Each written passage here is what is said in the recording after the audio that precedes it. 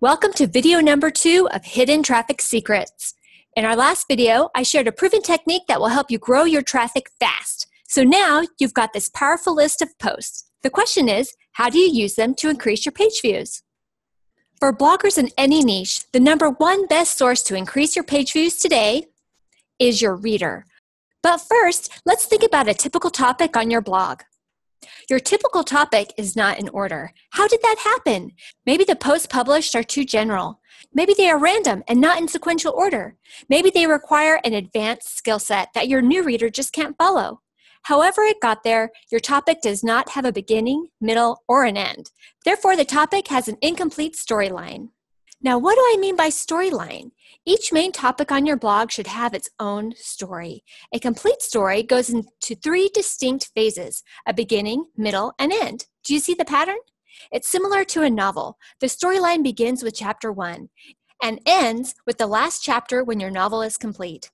In the end, the typical topic doesn't teach you.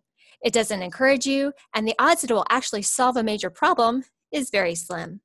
To show you what I mean, meet Jane. She's a loyal blog fan, and a while back she fell in love with a bedroom she saw on Carrie Ann's blog post, Thistlewood Farms. Today, Jane decides to make over her bedroom. So what does she do?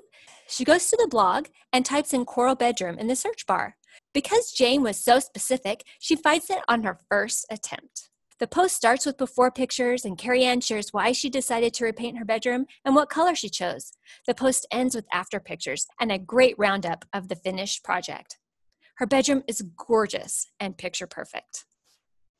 As Jane's reading, she begins to realize that she has a ton of questions. What is the wood trim called? How did Carrie Ann paint it? That must have taken forever. Any time-saving tips? Jane's probably bummed out that her favorite blogger hasn't hooked her up. So what does she do next? She writes down the name of the paint color and she bounces on to find a tutorial on Pinterest because her topic is incomplete. So how do we help Jane, or any reader, find answers to their questions inside your posts? The secret to increasing your page views fast is to stop leaving your readers hanging and answer their questions by linking to your other posts. This is called an internal link. Internal links are links between individual pages on your own website. Yep, your internal links can help solve your readers' problems simply by adding what they need to know when they need to know it. I want you to ask yourself, are you providing helpful links to your readers? What makes a link helpful anyway? Before you select any link, make sure you answer these 2 questions for your reader.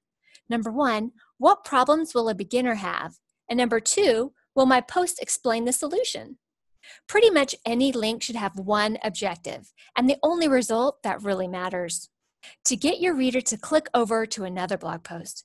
What makes a good internal link? Here's the formula that gets the clicks.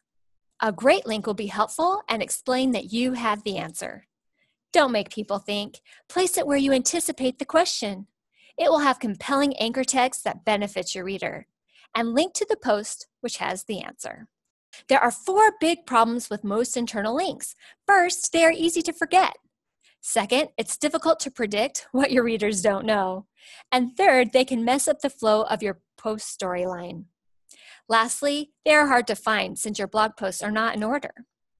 How to find what answers are missing inside your posts? By finding the missing topics. I have developed an effective storyline template that solves problems for your reader, is fast and easy to use, uses your current posts, and will increase page views with each visit. It's called the Topic Gap Finder.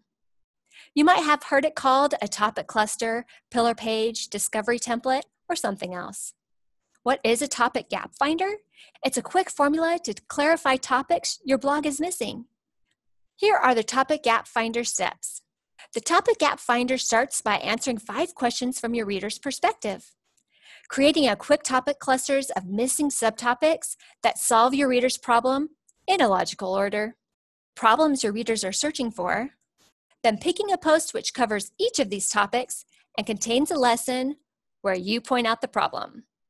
And then you link to the post on your site which solves that problem. Here's why a topic gap finder works. When learning something new, people don't know what they don't know. When your reader can click over to answers before they have them, you make it simpler for her. By anticipating your readers' questions, you walk them down a logical path that gives them the confidence with incredible value. Best of all, you use your existing content to build the topic gap finder. But Laurie, all of this content is already featured on my blog. Will readers click it again? Of course they will, if you're willing to take the time to link it in a way that solves their problem. An old post isn't likely to be remembered by your readers, and if it is, they probably weren't reading it from a solution perspective. So you're doing your readers a favor by reintroducing it in such a helpful way. Are you ready to learn how to find your content gaps? Let's do this. Part 1, the topic gap finder is made up of 5 questions. What are the common challenges my readers go through? What do you wish you had known when you had started? At what point do you typically experience issues? What is easy now that used to be difficult? And lastly, what sets you apart from everyone else on this specific topic? For example, let's go back to Carrie Ann's post. Let's say that you're a decor blogger that provides incredible DIYs for the home. Your post before and after Coral Bedroom has 78 comments, is a hit, and a huge traffic potential. It is definitely on our power post list. Let's take a closer look at what a topic gap might look like using Carrie Ann's Coral Bedroom. The answers to our 5 questions could be: the skill of how to paint a wall is my reader's most common challenge. The best bedroom wall colors is what I wish I had known before I started. Researching different ways to do wood accent wall is where I experienced issues. I am a rock star at cutting wood molding, which makes me an expert on this topic. And I have the best painting tips, so now it's super easy for me. If we clean it up a little and put it in a logical order, these are the solutions to the problems that our reader might have. Part 2 is topic clusters. A topic cluster is a group of connected subtopics that work together to form a larger one. Cluster your reader's problems into subtopics. A new painter doesn't realize how many questions she's going to have when starting a room makeover. So let's point out a few subtopics like this. Using the main topic of wall paint, we'll quickly list the type, color, skill, material, and then some tips. Simply identify which of our questions apply to each of our topic cluster. For instance, wood accent wall would be the type, bedroom wall color is the color, how to paint a wall is the skill, how to cut wood molding is the material we used, and that leaves painting tips. See, we have identified several problems already. Next, we can find out if the topic is popular. Part 3 is keyword search volume and is completely optional. If you aren't already familiar with keyword search, just feel free to skip this step. There are many ways to do keyword search. However, if you want a super quick way to get some ideas of subtopics that you might be missing, just simply type your subtopic into Google and wait to press enter. Notice the pre-populated phrases list. These are the most popular searches. Do any of these help drill down a topic you've already blogged about? Or would you like to add any of these as new content? How to paint a wall would be perfect for our list. If you continue by clicking enter and scroll down to the bottom of the page, you'll notice another list of search terms. These are the highest search volume. How to paint a room fast and how to paint a ceiling could go on our list. Just for funsies, going back to our example, if we look up part 1, the answers to our questions, plus part 2, our topic clusters, then this shows the total search volume potential of this specific topic gap. Moving on, it's time to let your reader know that you have the answer. Part 4 is finding a few published posts which coordinate with your final list of subtopics. Let's go back to our example. We've matched the 5 questions to the topic cluster keywords. Now take it one step further by matching the topic cluster to your post which has the answer. Carrie Ann already has 3 published posts to answer 3 relevant problems. Bam! This is what Carrie Ann is missing. 2 fundamental posts that she can link to over and over again. How to paint a wall and how to cut wood molding. She can add those to her calendar to write new content. We have now found the gaps that readers probably wish they were already directed to. Looking at it now, can you visualize the storyline or the journey that your readers want to go on?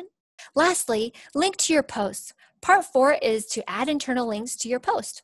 This is the clickable part of the formula. You'll want to add compelling hypertext. Don't use your blog title unless you've put a lot of thought into it.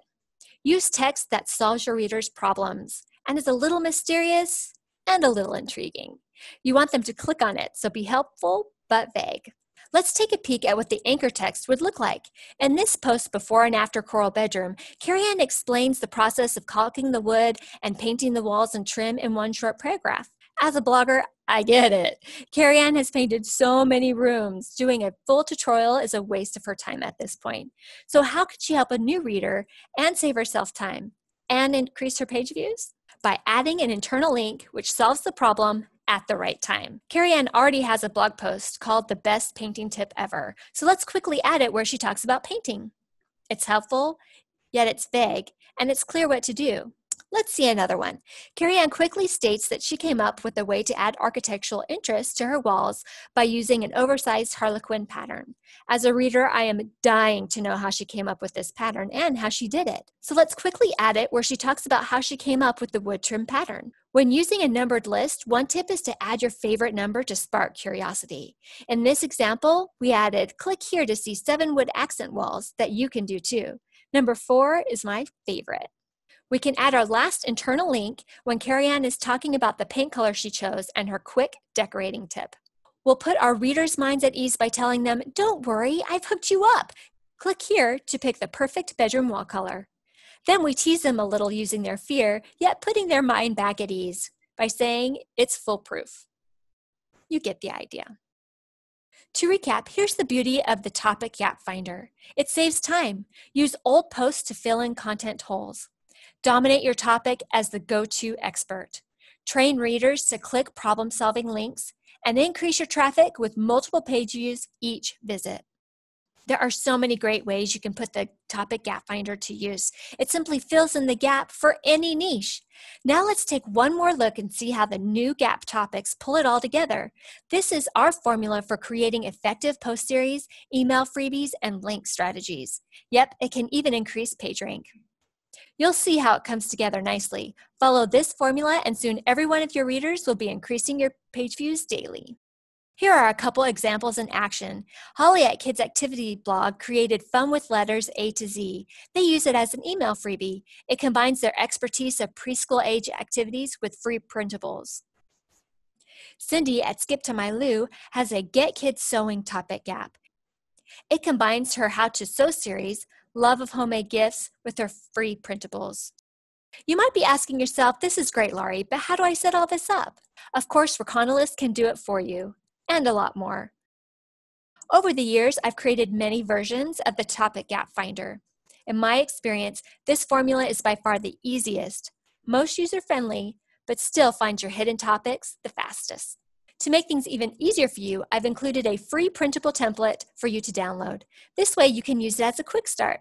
However, if you prefer to start a basic one yourself, my recommendation is using Google Sheets and Google Docs, so it's available anytime with anyone you choose. It's perfect for a team. Yep, I've created a simple Google Sheets template just to jumpstart your Topic Gap Finder. Let's take a look inside Google Sheets to see how this is done. Here on your screen is an example of what a Topic Gap Finder looks like. You can easily add the subtopic for each topic. Notice how you can sort the data high to low for each one of the columns. You can also filter the subtopic. By adding a new column or row, it's as simple as using WordPress. You just type it in. There are 10 more things I love about Google Sheets, but I wanted to show you just a few today. Now stay tuned for tomorrow's video when I share with you my #1 traffic hack.